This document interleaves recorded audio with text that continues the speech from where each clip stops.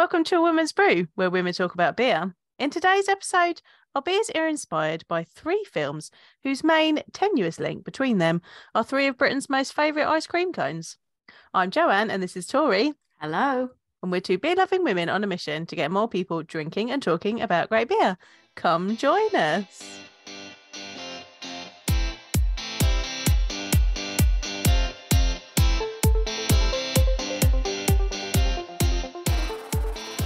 I'm quite excited for these beers, you know. Me too. So we are doing, I'll let you say what we're doing. I'll let you announce that. We are drinking Beer Inc.'s Cornetto Trilogy of beers. I've got the box here. So the beers are not in it, obviously, because they're in the fridge. This box is also really cool that they came in. Cool. So I think they're still available. So, it depends on when we put this episode out, I suppose. But, so there's three beers, because it's a trilogy, and they came in this cool carry box if you got them all together. And the side is printed like a cornetto, because they're inspired by cornettos. If you don't know what a cornetto is, basically it's a waffle cone with ice cream. Americans don't know what a cornetto is. It's the cone. It's a waffle cone design on the side for any Americans listening. Yeah. And then so we'll get into the bit. So it's based on some of Simon Pegg's films. So we'll get into that. But it's got a carry handle on the top, and when you put your hand inside it, there's a drawing on the side, so it makes your hand look like you're a zombie. I didn't even, to be honest, I didn't even know that. I saw it, but I didn't actually notice that when you held it, that's what it looked like. So obviously I wasn't looking at myself holding it. I didn't even think of it. That's funny. Yeah. I like that. Yeah. And then on the back, it has got the three different beers. So today we are going to be drinking the Greater Good, which is a vanilla and hazelnut white stout. Oh, that's exciting. And that one goes with Hot Fuzz. Then we're going to have, we may not drink them in this order. We're drinking whatever order we want. But this is the order that they are on the back of the box. Then there's You've Got Red on You, which is a strawberry sour, and that's for Shaun of the Dead. And then there's what the beep does WTF mean, which is a mint chocolate chip stout, and that goes with World's End. World's End, I think, is my favourite out of all three films. Have you seen all three films? I have seen. I was going to ask you actually, had you seen all three? I've seen all three films. Yep. And I think I enjoyed World's End. It was actually my least favourite all of them. Really? I personally, I think, and this is going to sound biased, why I'm saying we should drink them in the order that just coincidentally happens to be my favourite. Okay. Only because that's the order that the films came out in. That's the only reason I say that. Okay. I think we should drink them in the Shaun of the Dead, You've Got Red on You, then the Greater Good, then the F does, what the fuck? Yeah. The WTF mean. I think because that's the order that the films came out in. So I think that's the order we should drink them in. But that's coincidentally my favourite. I think Shaun of the Dead. Shaun of the Dead's my favorite. Easy, like for me, that's a no-brainer. Zombies, no-brainer. That is my favorite, like hands down. Didn't plan that, just happened. But I feel like World's End is surprisingly. I think he gets a bad rap. Like I think people don't tend that's not the one that people tend to talk about out of the trilogy. I think it's either Hot Fuzz or Shaun of the Dead that you hear the most of. Oh really? I feel that's like from my. I feel like you don't hear a lot about Hot Fuzz, but I think it's underrated. Yeah. I think World's End is quite specifically British in its comedy. I feel like that's why it's not so well known. Maybe. I would make the argument, and we are not a film podcast, but now I kind of wish we were. I would make the argument that from my viewpoint of it, I think it's because Simon Pegg. So these all star, Simon Pegg as the lead role and Nick Frost as his co-star. I would argue that Simon Pegg in World's End plays a very different character. He's not likable. Simon Pegg. No, but it's very different to the typical character that Simon Pegg is plays for himself. Yeah. I would argue that. He's not likable at all, but he's not you kind of like root for him, but also you're like, oh, but he's also, it's like a Better Call Saul. You're like, he's a shithead, but also like he's our main he's our main hero. We have to like him, sort of thing. And I think that's maybe like, because it's just so different, maybe for some people that's like a little bit too jarring to get into. But I think that's great, because like you're seeing a different side of Simon Pegg, because it's like, true. I think people have like, I think people have an idea of what they think Simon Pegg, it's just like, oh, it's a Simon Pegg character. No, actually he's a very versatile actor. He is, yeah. I also really enjoy him as Scotty in the Star Trek films. Yeah. Yeah. I just enjoy Simon Pegg generally as an actor. I think, was it who's in Ready Player One, I think, as well? Yes, he was. And that was a very different to, I think, what he normally plays as well. But I that's just my argument for it. Out of the three, I feel like that is the most opposite to his character. So maybe for some people it didn't. I don't know. Either that, or I think it was released almost like a decade after sort of Shaun of the Dead as well. And I think by that point, Shaun of the Dead was already such a cult classic favorite, and then sort of Hot Fuzz didn't come out too much after Shaun of the Dead. So I think those two kind of already had that like build up by the time World's End came out. But I think I liked World's End. It's just those were the order that they came out, and I think actually arguably was my fave. But I do feel like World's End, Hot Fuzz doesn't get that doesn't nearly enough recognition for how good it is as well. I would just say the Cornetto trilogy. Also, what I thought was interesting, it's not, so this is called obviously the Cornetto Trilogy here, but it's also known as Three Flavours Cornetto Trilogy or the Blood and Ice Cream Trilogy. Oh. Did you know that? I didn't know it was called the Blood and Ice Cream Trilogy, no. Anyways, carry on with what you were about to say, but I was just like, to set the scene on that, I'm gonna I was thinking about what order we were going to drink these in, and I knew you were going to say that, and I think that is the right order to drink them in. But mint choc chips my least favourite, and strawberries my favourite, and we're going to drink that one first. What you should do is don't drink all of it. Yeah, I'll have to just a little bit, and then save it for the end to go all top. And I might have to, and it's my favourite Cornetto flavour as well. So we can drink it in the freezer. Well, we can drink it in whatever order you want. I would advise I will in that order. I will take one for the team, and we'll eat my least favourite one last. To be fair, it's my turn of the rotation. It is because Vocation chocolate box.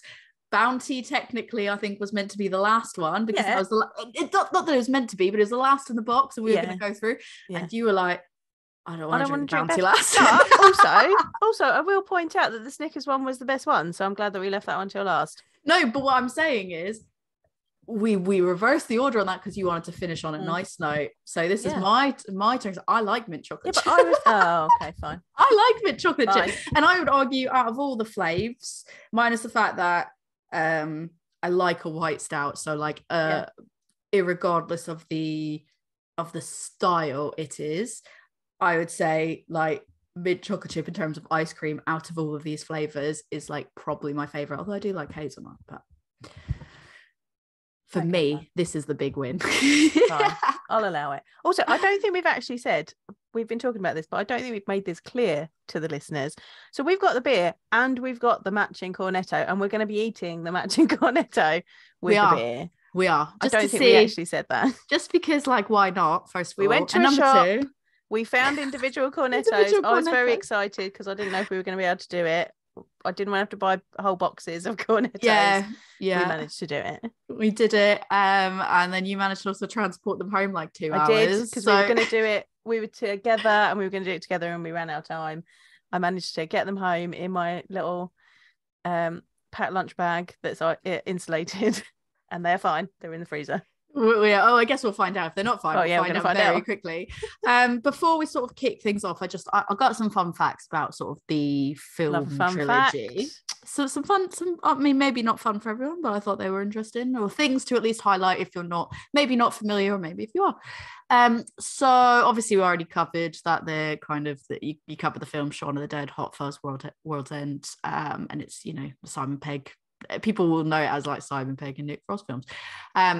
So from all the Googling that I've kind of done, just to see if there was any further things that I was missing here, the three films don't actually share storyline or characters, and I actually found in my googling that some lore even suggests they're like not even set in the same universe, like full stop. It's not even the same universe of things. I guess if you're a comic book person, that would make sense to you. If you're like if you're not, you're probably like, it's all on Earth, what are you talking about?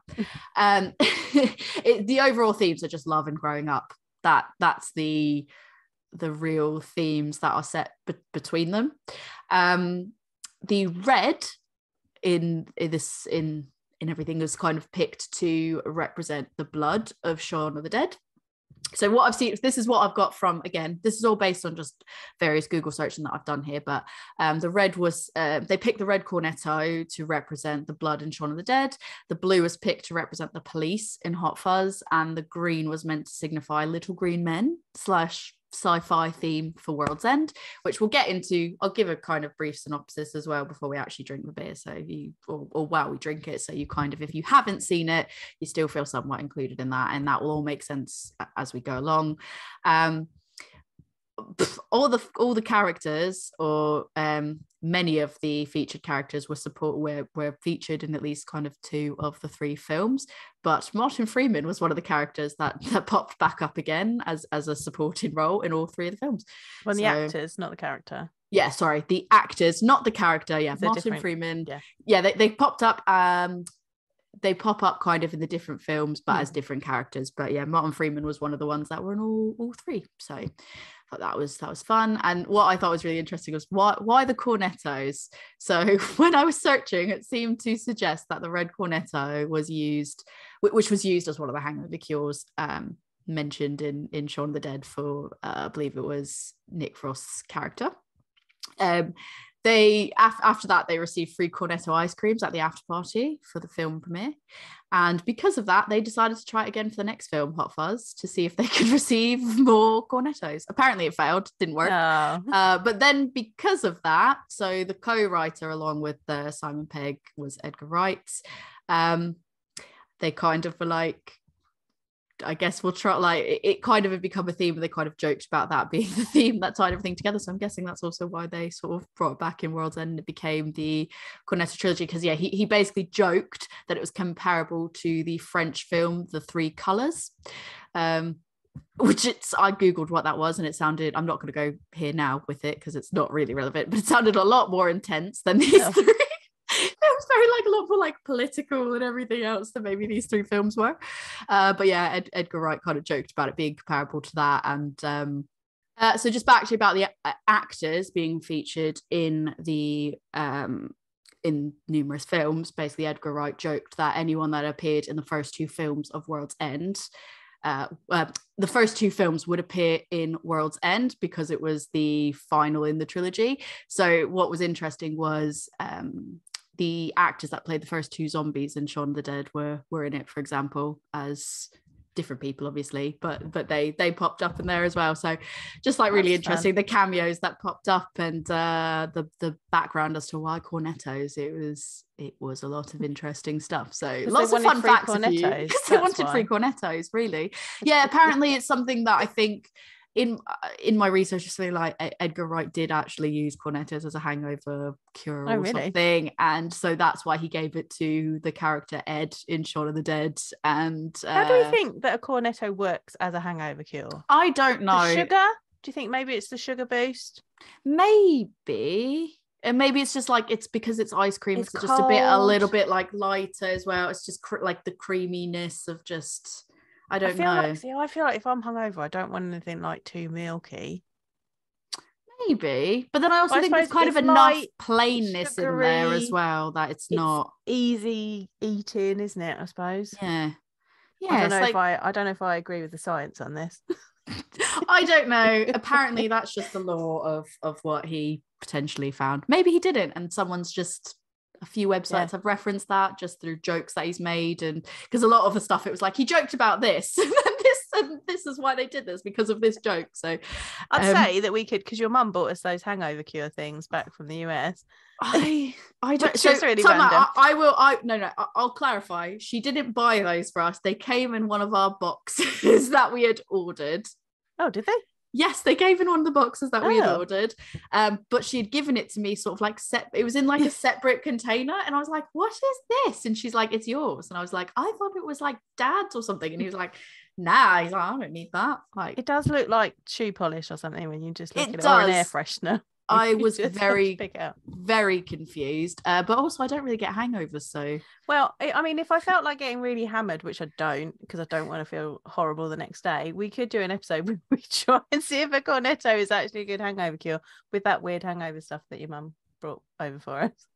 It's hard because again, I don't really get hangovers, so I feel like I'd have to go. She's super annoying that way, listeners. Really hard in the paint for Rick that. and I get super annoyed about it. I could get like Rick to try it out there and tell me how it goes. I basically said, this is yours, and he was like, oh, cheers. Yeah.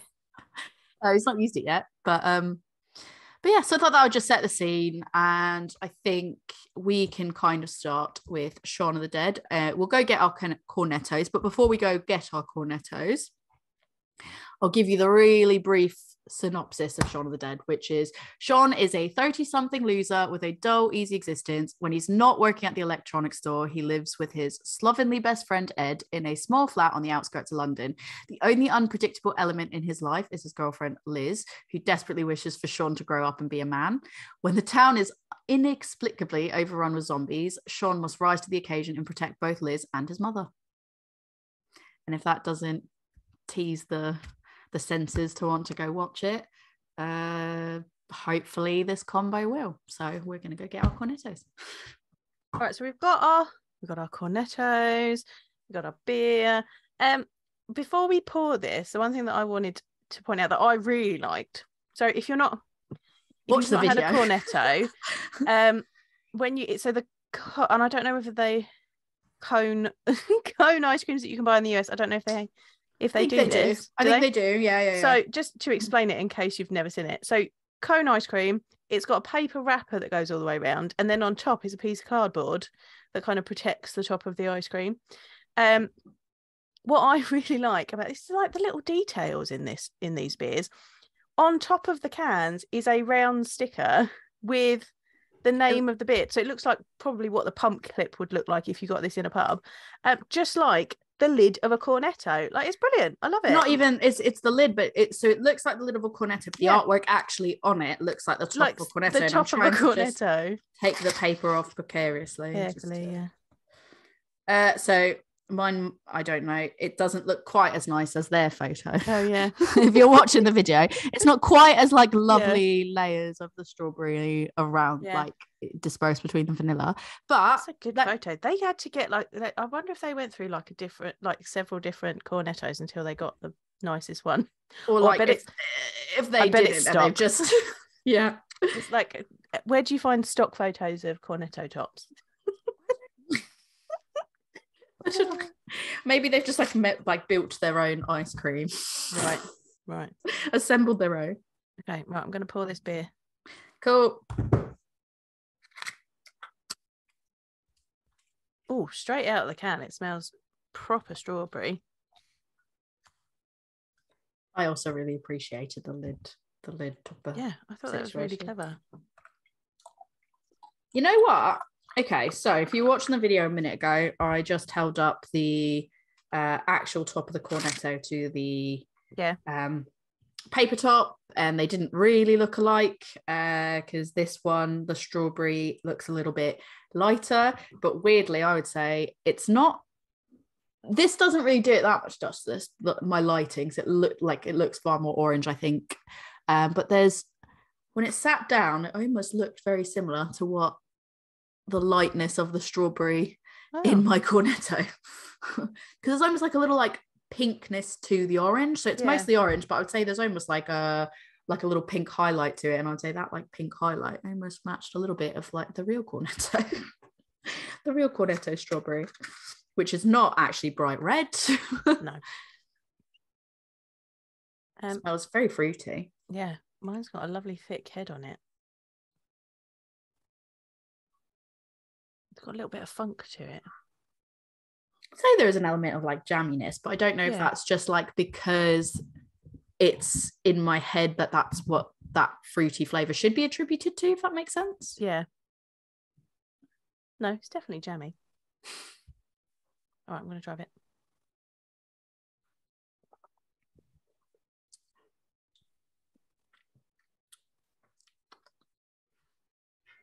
It's weird. In the sense of I'm trying to like put it into words, the first sip, anyways. And it's like it feels like it's going to be really sharp when you take the first sip. But then that's almost like immediately, like it sort of like hits you and you think, oh, this whole mouthful is going to be really like just tart to the back of the throat. And it's not. Yeah. I don't know how to describe it because I think it's really nice. It's just not, I took a sip and I was like, oh, that's going to be really sharp and lasting.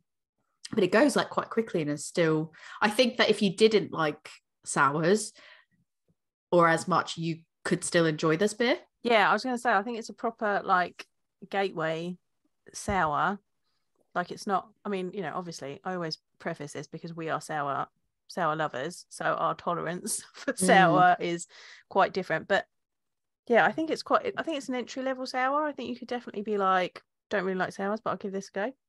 I quite like it. To be fair, like the sour lasts longer. The more sips you have of it, the more the sour lasts. But like that first one, it was like sharp, and then you were like a sharp tartness, and then it kind of went away, and now it's sort of like growing with time. But it's really, really easy to drink. It's easy drinking. It's only 4%. 4% strawberry sour. And I'll tell you what else I really like. These beer ink cans have got a lot of information on the back of them. So it tells you exactly what hops, yeast, and malt are used and what adjuncts. So, and I have looked at all three of them. They all use Admiral hops. They all use dry American ale yeast, and then they've got a different malt bill and different adjuncts. So the strawberry sour uses Maris Otter, oat malt, and acidulated malt, and then it's got actual strawberries in it.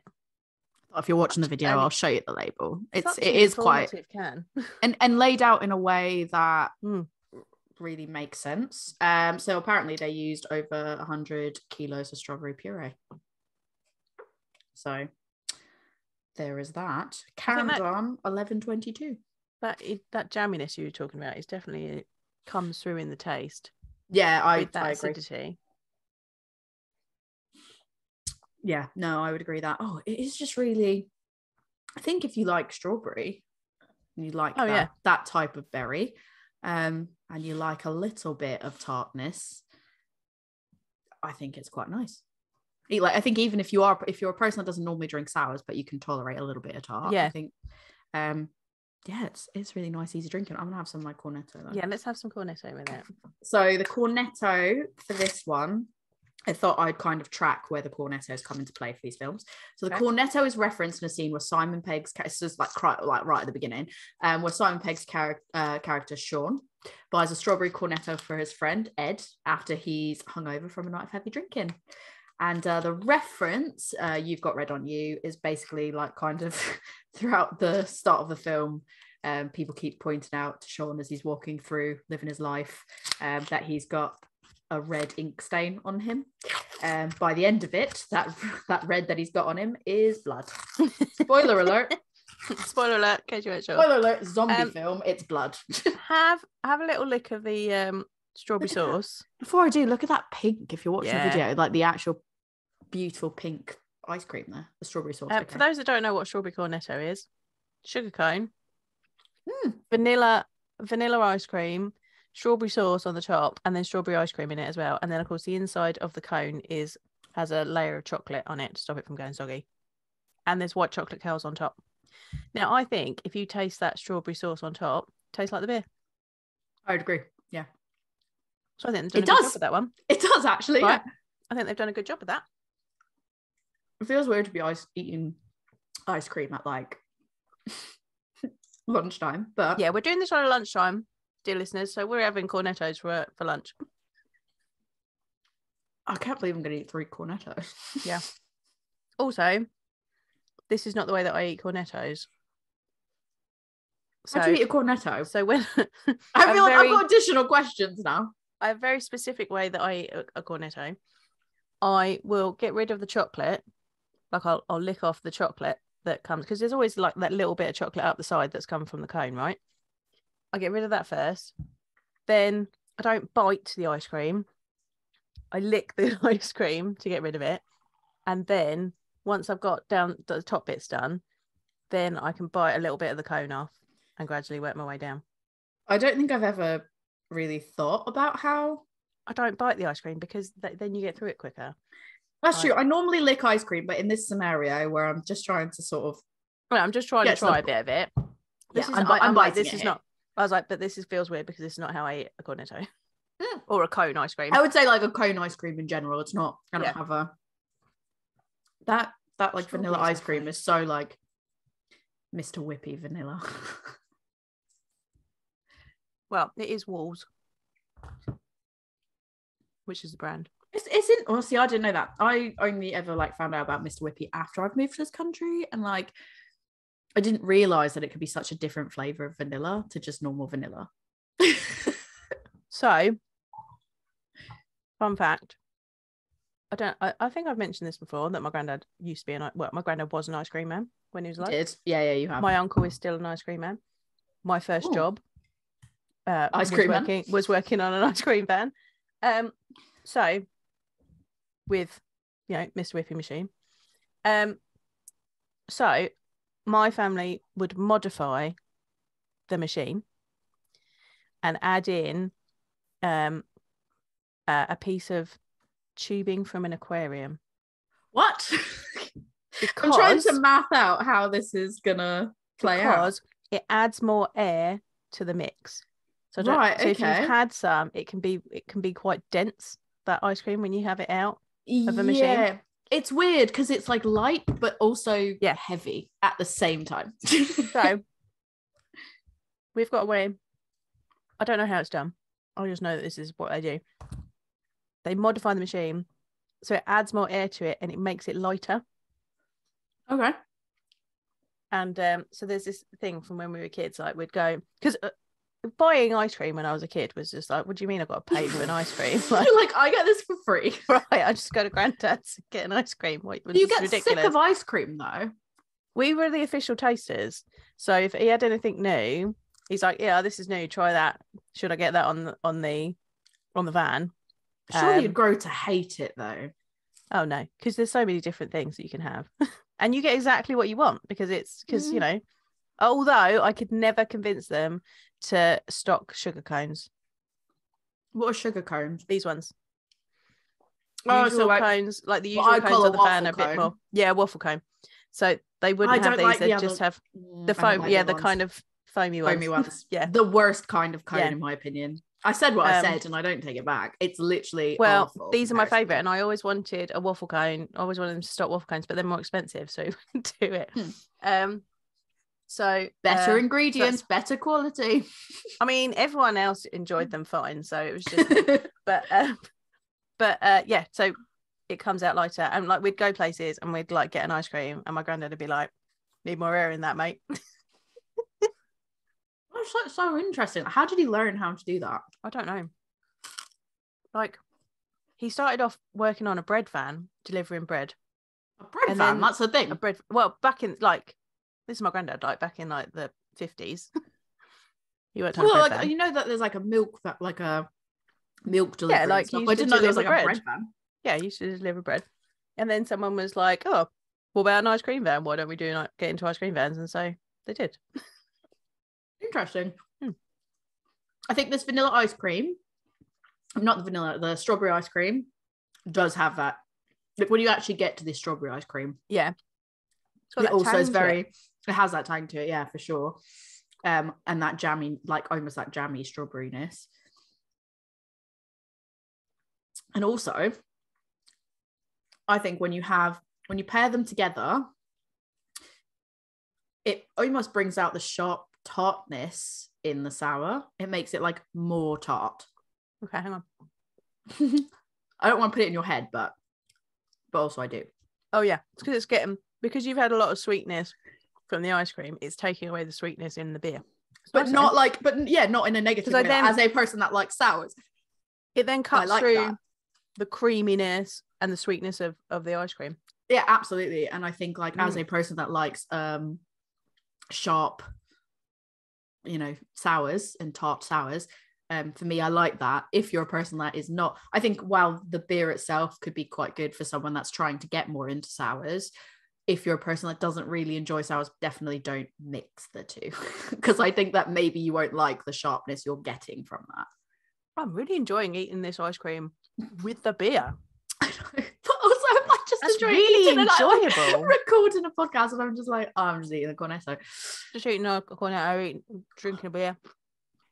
We're living the life. Living the high life for sure. And basically, I guess that what's really cool, so we're doing this, but they did do an event that they'd announced it around May, with the events happening around like from Halloween and into November, launching across like numerous bottle shops in different locations, where they were screening the films, and you'd get a free Cornetto to enjoy with it, and there was the beer there to enjoy on tap. And I just thought like that's like something really innovative, that in a way that like to make a beer that pairs with a film and a Cornetto, and then like rolling that out to shops to screen the film and get to drink the beer at the same time. Like that's I think it's quite cool. I think it's quite a cool idea. Did you have, like, when you were at the cinema as a kid, was popcorn more popular than like having an ice cream at the cinema? I can't say that having an ice cream at the cinema was ever a thing. Maybe I'm wrong, and like it's just where I'm from, and maybe it was different other places. But popcorn for me, and like chocolate and stuff, like snackable chocolates, is for me what cinema snacks are. And it really wasn't until I came here that I think I know like that I'd ever seen an ice cream counter at a cinema, and I was like, oh, that's a bit weird, but cool. When I was a kid, they used to stop the film in the middle, and you'd have an interval, and or they'd have like a little film at the beginning, and then there'd be an interval before the film, and someone would come out with a little tray, and you get little tubs of ice cream. I feel like do that at the theatre as well. Isn't that at the theatre? Maybe I'm confusing. It's happened at the theatre, yes. Maybe I'm confusing my memories of what you're saying with like going to the theatre versus cinema. But I feel like maybe I was in situations where there were people walking around the cinema when I was really young, selling the chocolate, like the boxes of like Bunch of Crunch and Raisinets and all those things that you could like buy that instead of leaving the cinema. But definitely not a break halfway through, and definitely not really ice cream as far as I can remember. It was very much, and no drinks. It was very much like the boxes of chocolates or snacks or something, or popcorn. No, I remember that as a kid. Also, talking about again, we're not a film podcast. Blurring the lines today. I went and saw one of the Iron Man films. Can't remember whether it was the second one. We're a film podcast now. We're a film podcast. We're a film I went and saw a film podcast. I was on cruise ships when it came out. A woman's view. A woman's view. View. Spin off. Sorry. Carry on. I couldn't hold that one. I was going to forget it. And it came out while I was on ships. Me and a friend went to go see it while we were in Izmir in Turkey. Went to cinema. When we started off, there was literally no one in the cinema but me and her. We were just like, private cinema, yeah. Then another couple came in and we were like, oh, no longer private cinema, but boo. Go home. And we were watching it, and it was getting to like a really like crucial part, like something dramatic's happening, and the film just stops, and we were like, what is happening? Like, what is it broken? What's happened? And it just went black, like just turned it off, the lights came on, and they just stopped it for like 5 minutes. And like we turned around to the couple, we were like, is this normal? Like, does this not? And they're like, yeah, there's just like an interval. And then no signs or anything. No sign, nothing. It just went black. It just stopped. Like, and the reel's broken. Like, at a point where it like made sense to stop it, they literally just switched it off. Lights came up, lights went back down, and they played it again. And we were like, that was so weird. And it was in like a really like dramatic scene, and you were like, what's going to happen? Why have they turned the film off? It was really weird. That is so really weird. Bizarre. Was the film in like Turkish, or was it in? No, it was in English. Interesting. If you want us to do a spin-off, a woman's view, where we talk about film and TV. I could easily do that. More than happy to do that. Should we do some bonus episodes where we like watch some TV and drink a beer? Pair it with. Do our own pairings that are not maybe not necessarily specific. I don't know. Like that. Welcome to A Woman's Views. I could literally talk about women watch TV and drink beer. We talk about films and TV now. Welcome to A Woman's View. I like that. Here we go. We just birthed something totally new. Amazing. This pairing is really good. It's so good. And I forget how much because it's been winter months and it's like not really ice cream time in the UK. Weirdly, I feel like ice cream culture in the US 100% year round, because you do have like ice cream shops. Yeah. And you would, when I say year round, it's not like as overt as like I'm just happen to go to an ice cream shop, and some of them do shut for the winter, but you do have like dedicated ice cream parlors and stuff like that, which I feel like isn't as big here. Or when you do have them, it tends to all be like the similar like Cornish ice cream, and you get the same, like it's not like that in the US. Yeah, no, we don't have more have of an ice cream culture there. Ice cream shops like you do. Yeah, I miss ice cream shops properly. But also over here, it's like you have like 3 or 4 months like max to eat ice creams before you feel like it just isn't appropriate anymore. So I forget how much I really just enjoy eating an ice cream cone. Yeah, one of the things I had to do the first time I ever went to the US was go to an ice cream shop. I don't think I went to a proper one though. We did it while we were in Vegas. Like it was like Baskin Robbins or something. No, it wasn't. It was on the strip though. So hot fudge. That's what I miss. Is like actual hot fudge. Like proper hot fudge. That's a very American thing. Yeah, and it's so good. You get stuff over here, it's like chocolate sauce, and you're like, no, that's not hot fudge. That's not hot fudge. It's not the same thing. I'm also a massive fan of Cold Stone. Cold Stone's good. Not the beers from Top Rope. Also the good. ice cream parlour.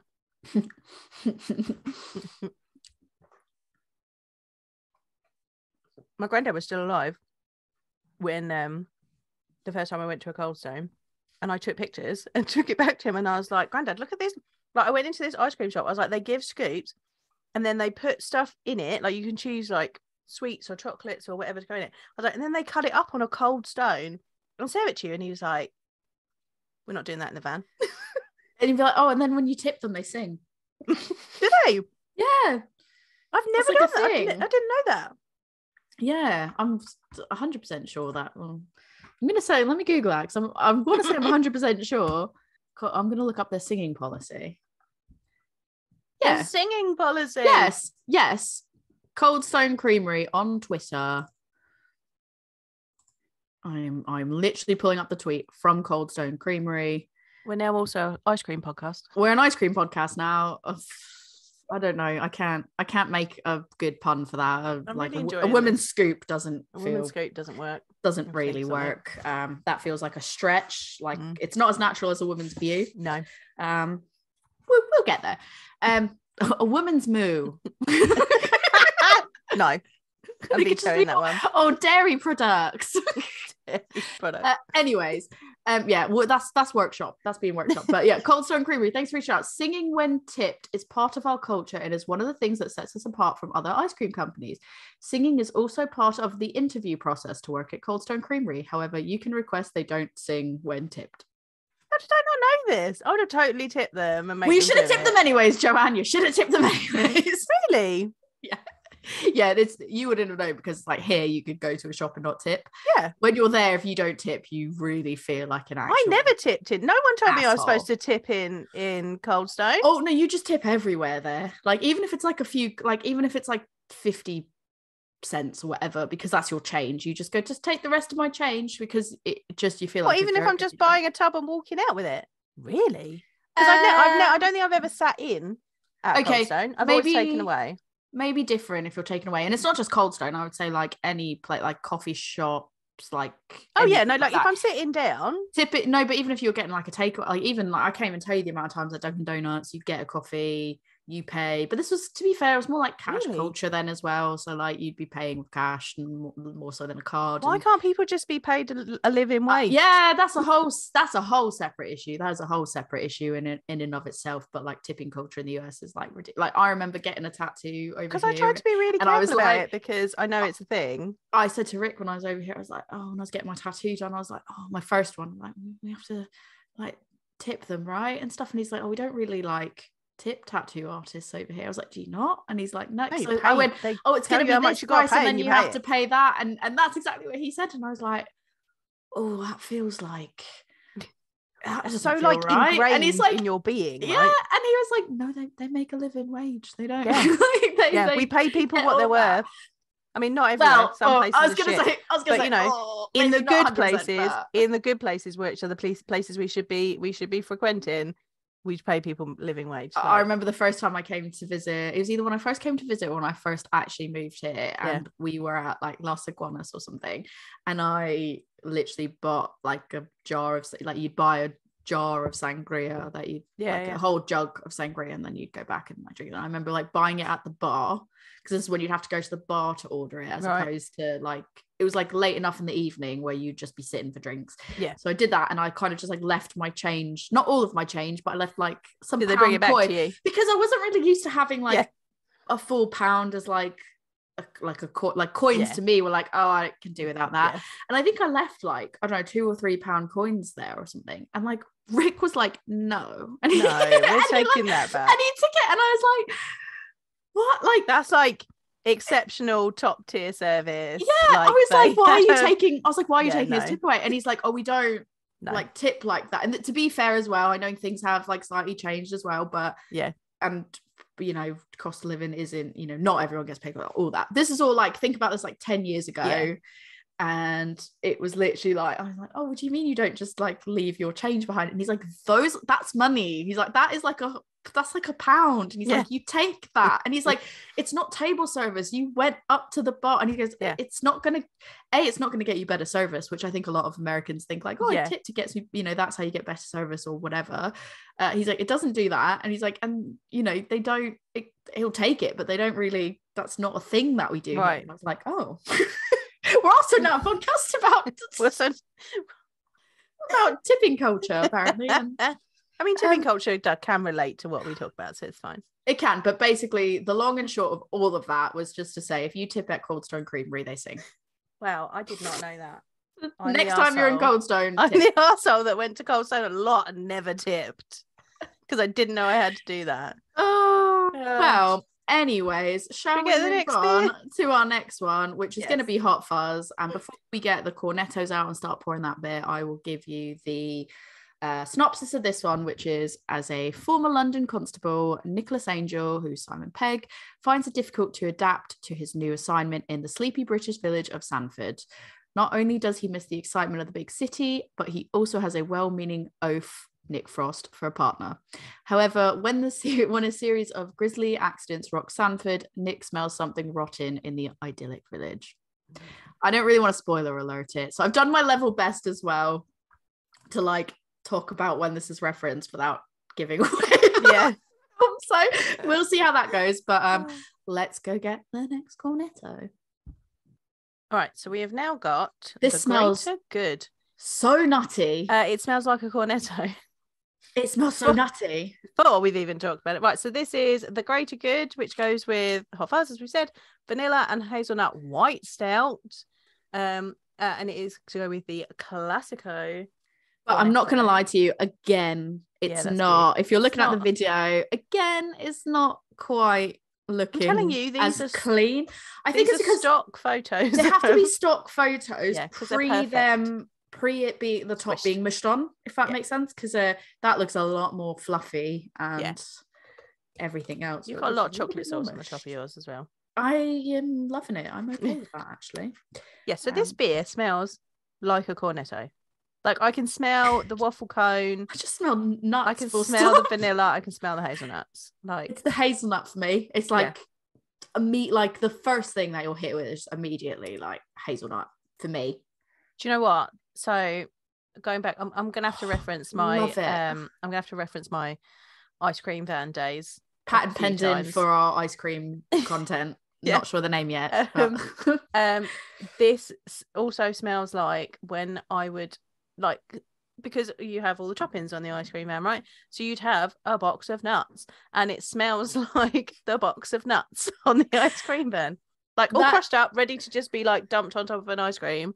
That's what it smells like. That's what it smells like 100%. And I think like because vanilla can be a little bit more subtle, it's like there, but it's so light in the background. Because the adjuncts in this one, vanilla, cacao nib, and hazelnut flavoring, which if I would never question the hazelnut in this. It's very yellow in color, but it's almost clear. It's almost bright and clear. There's like something suspended in there that's making it not quite 100% clear. But I would say the way I kind of describe it is like you can see on the other side, but it's quite there's a distortion to it. So it's just enough where it's like if you put your hand behind it, it would be a little bit distorted and be a bit of a shadow. But it smells gorgeous. So 6% chocolate, vanilla, and hazelnut white stout. So the cornetto is referenced numerous times, like numerous scenes across the film. Either like a character purchasing a cone from the convenience store, or a rapper just, appears on screen, falling from someone's pocket or something. They were pushing it hard for those 3 cornettos. I think so. They were like, look, cornettos. And then the reference, I'm going to try to do this without giving any real spoilers away. It's a quote from the Neighborhood Watch. And it's used numerous people kind of say this phrase. Without giving more context away, it's just a phrase that the Neighborhood Watch used. Okay. The greater good. And I really like, again, because of the way that I gave the synopsis, like I feel like if you've not seen Hot Fuzz, I mean, I'm shocked. What films are you watching? Just let me know. But also I feel like hopefully some of that mystery will make you be like, I'm interested. Ooh, what's happening? I'm gonna find out, but I'm drinking it. Me too. I can't just sit here huffing it. Doesn't taste as nutty immediately as I thought from the smell. That's like my first immediate reaction. I do get the nuts and I do get the waffle cone in it though. No, completely, but it's I think like the aroma of the nut is so it's very strong, is so strong, very strong, that I was kind of immediately expecting like hazelnut, but actually it's not. It's a little bit more subtle undertone to it that kind of like lingers after you finish the sip. It's not as sweet as I thought it might be. I think I'd like it to be a little bit sweeter. I'd like a little bit more vanilla, and I'd like a little bit more body. I was gonna say it's for me it's like a little bit thinner than I would like for the flavor profile there, or and what they were achieving. For me it's just a little bit on the thinner side, but it's the smell of it, like I feel like I put that into a candle. So the malts used in this one were extra pale oat malt and flaked barley, and then the adjuncts were vanilla, cacao nibs, and hazelnut flavoring. I think it really is that hazelnut does sort of come towards the back end of the sip, and that like sticks around the longest. So, but then I think I'm very vanilla for me, like plain. I think you do get that, like you do get something that's just not as sweet, but for me vanilla is a bit like, like vanilla ice cream for me is boring. I'm gonna say every now and then I like a bit of vanilla ice cream. I think that's what I avoid. Really? I love flavs, Joan. I know you do. I don't have all them flavs, then what am I even doing? What am I even doing? Oh, I've got a lot of chocolate on mine as well, actually. No, I better open. All right. Watch the video. Here's what the top of it looks like. Are you struggling to get those off? Do you not just start at the bottom and open up the whole side? Oh no. Yeah, start at the bottom. No. Start at the bottom. No. And then you can unwrap. No. The whole piece. No, I don't want to unwrap the whole piece. Why? You're just making it difficult for yourself. No, I just like doing it little by little because I don't like when it like if the bottom's cracked or something and there's. Well, that's why you open it at the bottom, because then you can check and make sure it doesn't fall off. Yeah, but then if it is, it's too late. Well, it's going to be too late anyway, because that means somebody chucked it around in the shop. It's fine. I like it this way. Well, I mean it. It's vanilla ice cream. It's fine. The top's going to obviously be my favorite because that's where the nuts and the chocolate are.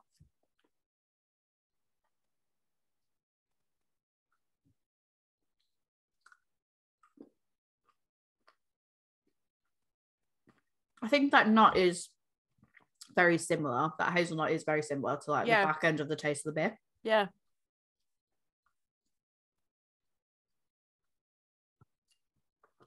And you get more of the nuttiness if you drink the beer after you've had some of the ice cream. But I wonder what happens once you've had the ice cream and then you have the beer, and when you've had the top layer already. Is it the nuts that's bringing it out, or the vanilla ice cream? I'll find out in a minute. It's like it feels weird to say this, but the vanilla ice cream almost tastes buttery. Not the beer, the actual Cornetto ice cream. I know what you mean. I feel like it's quite subtle. Like, this is not like Madagascar vanilla or anything like that, you know. I'm bougie. I like Madagascar. Right, it's not bougie vanilla. This is just like your bog standard vanilla.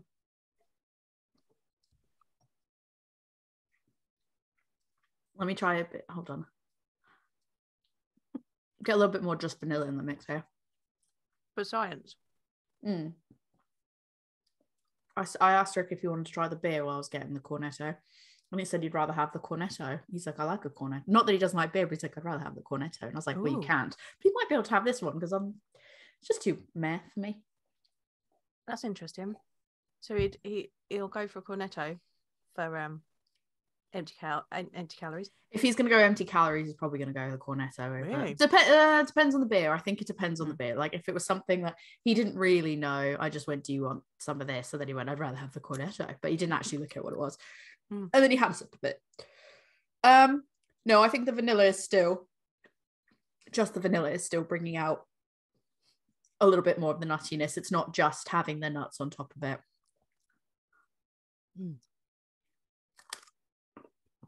That's nice. I don't mind it paired together. I think strawberry Cornetto and the strawberry beer was my fave combo so far. I like, I just grabbed a bit of the cone, and I really like the cone with this one the most, I think. I just find Classico is very, like, in general, it's just like, meh. They're simple. I don't do anything simple. I know. I've got grandiose bougie ideas. Maybe if they made it Madagascar and vanilla, I would be like, hell yeah. So I'd say the only time I really have like vanilla is if I'm having a chocolate, like a hot chocolate brownie, and I want that vanilla to counterbalance like the rich chocolate. Right.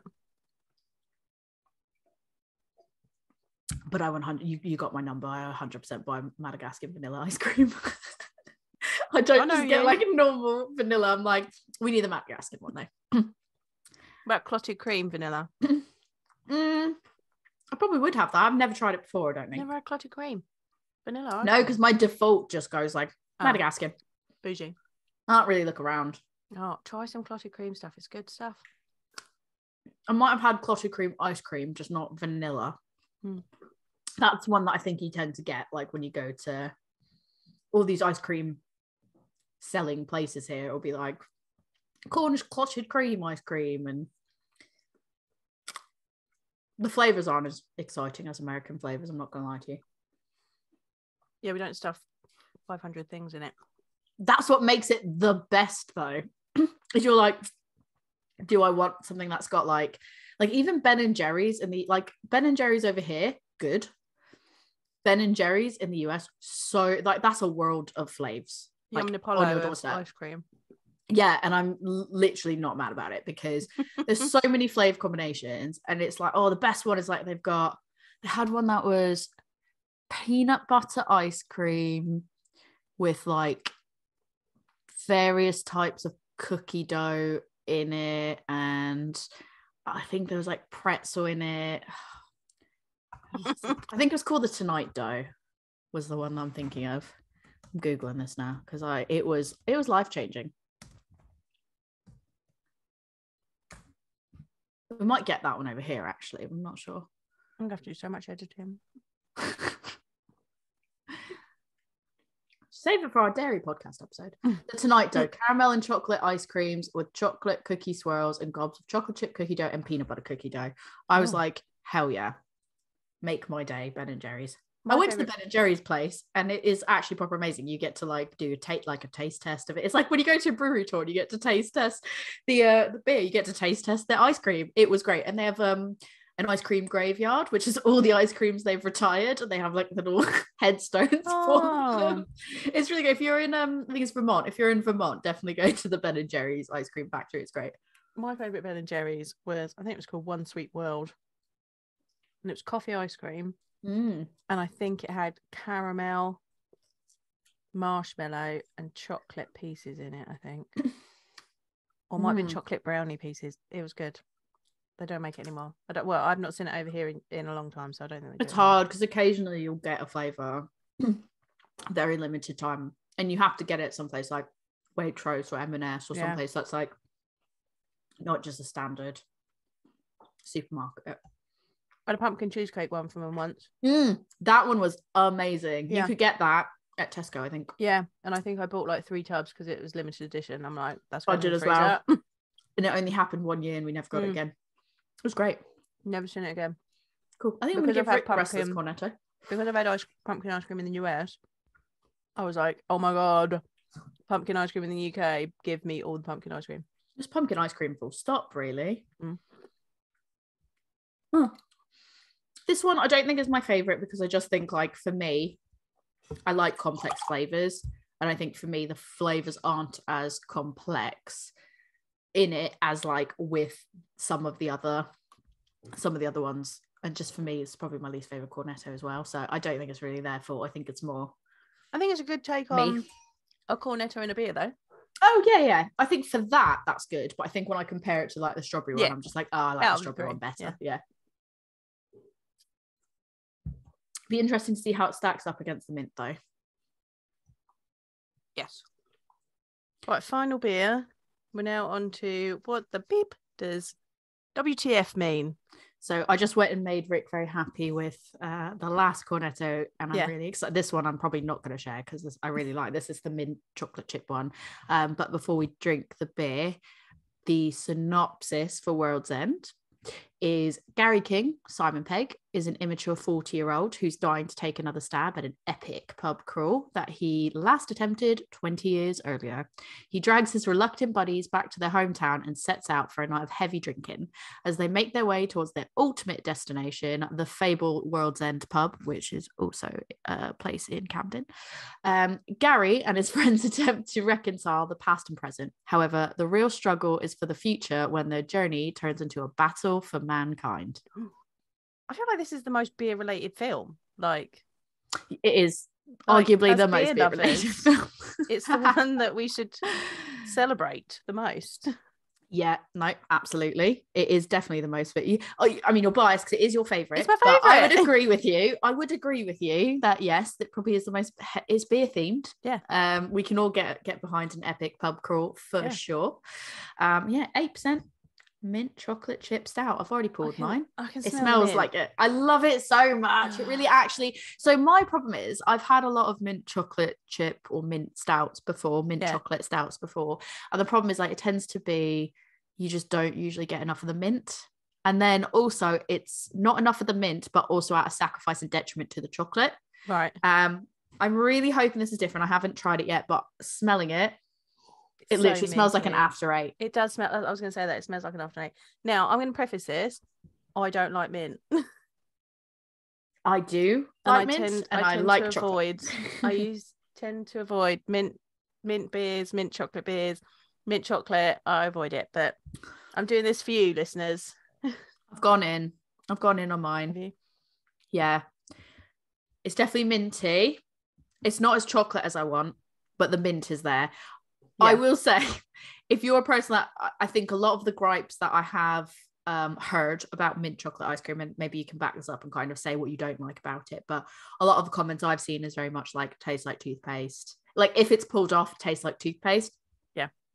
What, like for you, what is it that you don't like about? Would you eat a mint chocolate in general? No. Is it just mint chocolate beer you don't like? No, I don't like mint chocolate. I like mint. I like mint on my new potatoes. I like mint chewing gum. I'll have a mint. Like, I wouldn't be like, oh, I'm going to go out and buy some mints. But, if, you're at a bougie restaurant and they offer you some mints at the end of the meal, I'll have a mint. I like a spearmint polo, but I don't, just mint's not a flavour for me because it reminds me of toothpaste. I think like polos are that thing. Polos are that thing that are addictive though. Like if you see someone else having a polo, you're like, oh, I kind of want a polo. Like, can I get one? At work, we literally stock polos, and really, the most annoying thing, in our snack cupboard, and the most annoying thing is like when someone opens up and takes like a polo out and then puts the package back. We're like, just take the whole package of polos. Just take the whole package of polos. Like, put it in your work drawer for the next time. And we do. That's what we do. And we don't know who's doing it. We just every so often we'll find, it must be someone that's like visiting the office. Every so often we'll find like an open pack of polos that are just like there that have something. We're like, just take the whole thing. The whole thing. And we get incensed about it, but anytime you see someone else popping a polo, you're like, oh, okay, I need to pop a polo myself. Specifically, though, spearmint polos are the ones that I like, not the regular mint ones. Oh, we just have the regular mint ones, but I like the regular. Have you ever had polo holes? No, what's that? That was a thing for a while. I don't know whether it was in the 90s or early 2000s, but it was like, so then they'd do, because obviously polo, if people don't know what a polo is, it's a round mint but it's got a hole in it like a Lifesaver. I think, that's if you're we do have them, I think, in the US, or at least similar. If you don't know what it is, Lifesaver but mint. And so they did a little gimmick where it was polo holes, so they were like tiny little round mints, as in like donut holes, where it's like the center, like they poked out the center of the polo, and this is. Oh, okay. I think we probably had similar, but it wasn't polos. It was like a different brand that was basically identical. And I want to say not like Mentos. It's not Mentos. It's something else that's like very similar to what that is. But then we'd have like a little box where you'd have like and they smaller ones. And they came in a little box, and it was like little ones, like, and they were very tiny because it was supposed to be like the middle of the polo bin popped out, because that's how they make polos. That's how they make middle. It's out, like right? It's like donuts. Yeah, they just press the middle out, and then they come perfectly. Yeah, that's how they make them. It's not how they make them. Absolutely no. Let the rumor mill start. I like that. I this is nicer as I drink it. I'm getting more of the cocoa. I think for me, chocolate. And I've let this been out of the fridge now for probably about an hour. Yeah, thereabouts, because it was in the fridge pretty cold. I can understand. For me, it's not off-putting, at least not at the moment. Maybe as I keep drinking it will change, but I can understand that mouthwash. Like, I think if you're a person that doesn't like mint and beer and mint and stout specifically because it gives you that mouthwash, I think you probably, or the toothpaste, I think you probably are gonna get this from it, at least initially. Yeah. So I mean, it might be as you drink it. It tastes like toothpaste to me, but as I'm sipping more of it, I'm getting more of the chocolate opens up a little bit more, I think. And I'm getting a little bit of like waffle cone in there. I'm getting a little bit of sweetness. Whether that's just because I've still got, the taste of waffle cone in my mouth from the last Cornetto, I don't know. So the Cornetto reference in this was very, very brief in this film. And it's referenced as the rapper blows by and catches on a fence. Very, very subtle, but I guess they were kind of like, we have to put the Cornetto in it now because it's like, this is our thing. This is what we do. Do we know, did they get Cornettos for the premiere? No, they didn't. I think it was basically a failed attempt, and then they were kind of like in it, and they were like, well, it's the Cornetto Trilogy. We have to do that. I feel like Wolves made a boo-boo. Like, they should have like carried that on. They should have. That would have been absolutely great. I don't even know if it was them that sort of like gave it to them or somebody else, basically, but somebody, I don't know, they had them for free. And as far as I'm aware, this didn't carry on at all after the first one. But then the reference to what the F star does WTF mean is reference to Martin Freeman's character saying WTF as they've just sort of like escaped from a thing. And Simon Pegg's character goes, what the fuck does WTF mean? That's basically funny. That's a scene.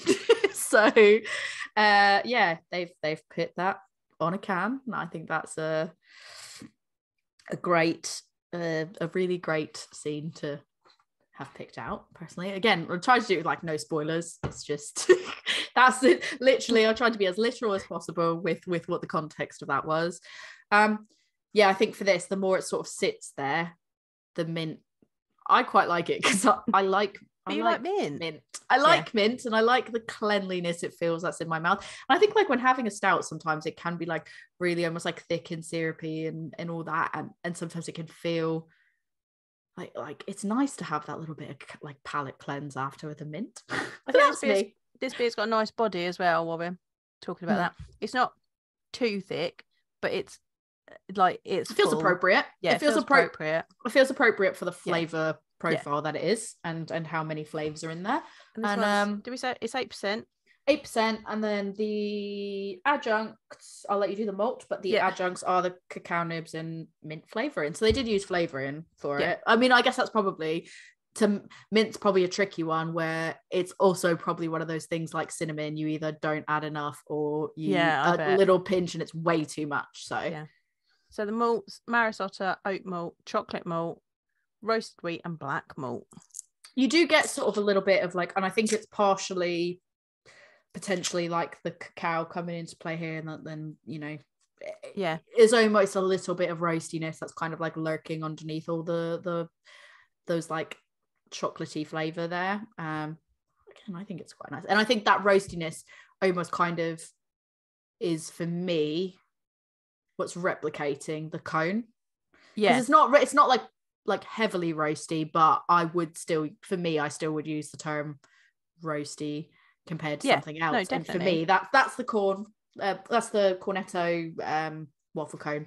So I already started digging into the ice cream, and I'm really excited. I think we didn't say the beer is a beautiful color. It's a lovely dark brown, and it's got this really nice lingering like mocha head on it. Gorge. Right. Again, I do think it would be hit or miss. Like I feel like it is one that would be a hit or miss one, in the sense of I don't think it's one that if you aren't a fan of mint in your stout, that you're gonna suddenly like have a come to Jesus moment, so to speak, and be like, I see it, I love it now. Like, this isn't gonna be the one that changes your mind. I don't think. As a non-mint person, this is not the beer that's going to. I was gonna say, I don't think it's unfair to say, and it's not a criticism of the beer. No, the beer, like, if you like mint, this is a nice beer. I don't like mint.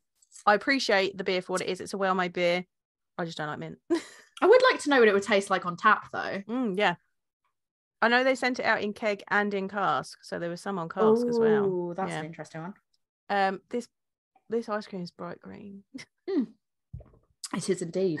I think, to be fair as well, I would argue, if you're watching the video, again, this is probably for me and I'm not saying this because I'm biased and this is my favorite one. This for me is the most accurate to the label. It's the least squished in a way. It's the least squished, really, and it's the one that I just feel like. I mean, you're looking at your Cornetto label. Sorry. And not your beer label. This one. But, for me, I grabbed the wrong. They're so similar. I just grabbed the wrong one. For me, that is probably the one that's like the most. There's less things there that you can get squished and wrong. I think the difference is on these labels, the beer labels as opposed to Cornetto labels, it looks like a chocolate sauce for both this one and the other. Chocolate sauce as opposed to like hard chocolate, and the Cornettos are hard chocolate in the in-between. But I think this is probably the cleanest presentation out of all of them, just saying. I'm eating it. Do you not like, so you don't even like mint ice cream? That's like literally not your thing. I don't, so I'm doing this for science right now. Would Gordon eat it? No. The thing is, I guess that's why I'm lucky. Like, Rick will just be like, Rick's not picky at all. He's like, yeah, all right. And I left him a nut as well, so he liked it. He was even more happy with that. It does taste like the beer.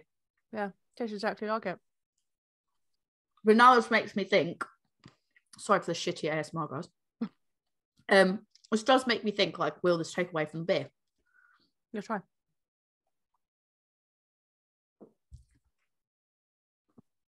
It does bring out a bitterness. Yep.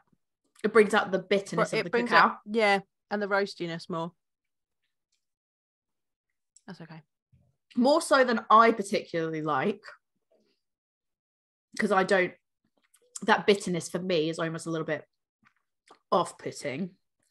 Like at that level, because it feels like it sticks out a lot more than I don't know if I would the other flavours. I don't think I would recommend eating the Cornetto with the beer. That doesn't draw away from the beer itself. Just don't pair it with the ice cream. Yeah. Because it just brings out those particular flavors. Yeah. In a way that doesn't feel like it's being balanced out. Yeah. I think the strawberry was the one that paired the best because that one, what it took out of the ice creams and what it took out of the beer in terms of flavor still felt like there was a balance there. I think with the other two, when you paired them, something happened where it still didn't feel like the beer was 100% balanced because it was pulling things out that were maybe not making it feel like it was right. I'd say this is the least so being the mint. Yeah. The order that we had it in was probably the order that pairs best, to be fair, as well. I think interestingly. So we did have a bit of a mish finding these. I feel like while we're finishing this, it's quite, the interesting thing to talk about. And I wonder if anyone else knows. So all of these have, I think they all have, that they were canned on 11/22. And obviously, as I said at the start, the series was announced that it was coming to fruition. Basically, I think Gavin had wanted to do this for like quite a long time. And finally, it sort of came to fruition that he could do it. And he was greenlit to do it. And that was back in May, with the event happening from Halloween and into November, but these obviously weren't canned until November. So we kind of started to think, well, we hadn't seen them. They were being talked about. We were hearing about the launch places that were, the shops that were going to be launching it and the venues, but we didn't see the beer. And I was like, I remember you being like, I really want to find these, but I don't know where to find them. I've looked everywhere. I'll let you explain it. Well, I spoke to Gavin at Generation Craft. We were just having a chat, and that the week before the weekend of Generation Craft, their bright tank had imploded. So they managed to get out. They were going to get, like, that was the week before the launch week, and they managed to get out anything that was on cask. They managed to get out to the venues. And the so they carried on, and the film screenings carried on, but anything that needed to be canned or kegged had to wait until they got a new tank. So they managed to get a tank in like a couple of weeks, I think, but that then delayed everything. So then the kegs went out, and then I remember seeing, because I was keeping an eye on it because I really wanted to try this trilogy, and they sent them out. And there was a list of bottle shops that were going to have them. And I was like, okay, so looking on launch day, had a look. They weren't on, like, it was like Trembling Madness were going to have it. Premier Hop were going to have it. A couple of other places. And I went on their websites and they weren't up. And I was like, oh no, are these just going to be, because they were saying it's going to be a really limited run. Like, fair for this to be, an event and an occasion for these beers. And I was like, oh no, maybe they're just going to be able to like purchase in store. You're not going to be able to actually get them online, because there wasn't anybody near me that was going to have them. So I was like, oh no, I don't know if we're going to be able to get these. And I told you about it, and I was like, oh, I'm keeping an eye on it.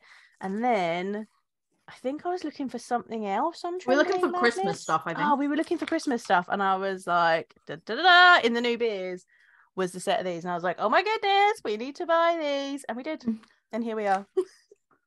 Yeah, so absolutely. A bit of a mish, and I think a bit of a mish for the brewery as well, because they had so much trouble with their kit.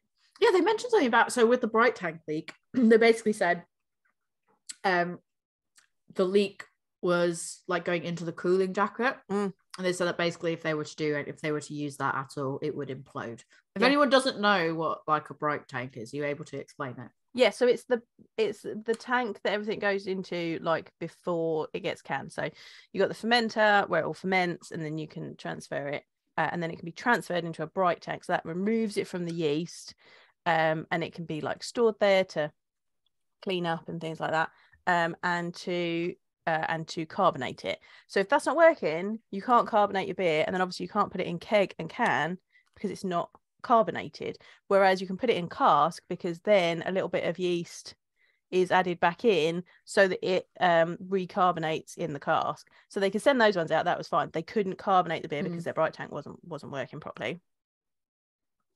Yeah, that's it was unfortunate, but they did bounce back, and we did manage to get a beer, and it was a fun experience. And Gavin also said to me that I think they got a bigger one and they were looking to expand anyway. He's like, so kind of works out because we've ended up getting it's a unfortunate situation that you get to turn into a fortunate thing, I guess. Just while you're trying to do like a big launch, everything goes a little bit wrong, but it's fine. The beers came out. They're good beers.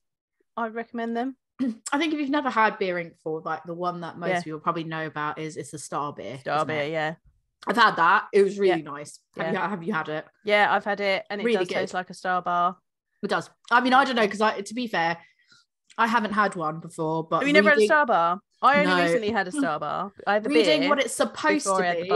Reading what it's supposed to be, and having the beer, I was like, this feels like that's probably pretty spot on. It was really enjoyable.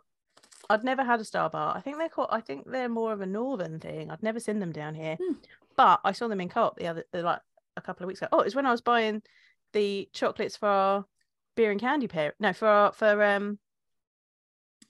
was it the Halloween pairing? Was it the Halloween pairing? Yeah, I think it was when I was buying them for the Halloween pairing. I saw it then, and I bought one, and I was like, oh, I'd never seen one before, and I was like, I'm having that, and I think it did taste like the beer.